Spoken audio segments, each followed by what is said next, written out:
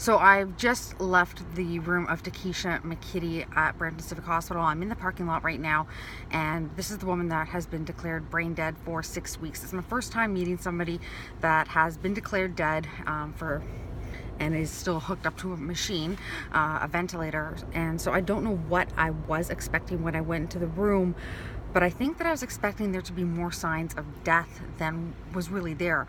When we walked in, what really struck me was that she didn't appear to be stiff. She appeared to be very comfortable in the bed, almost like she had sprawled out and moved into a position that was comfortable for her.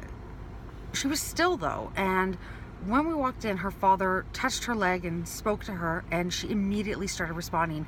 You saw her torso move, you saw her legs move, and that continued through our entire visit. She was moving the entire time, or at least whenever she was being spoken to or her father was discussing the machines that she was hooked up to or talking about her, she seemed to be aware. So although the physicians say that these are just spinal cord reflexes, an absolute coincidence that she moves when she's prompted to or moves in reaction to being touched, I can see why her family would truly believe that she is cognizant of her surroundings and that she is aware of what is happening.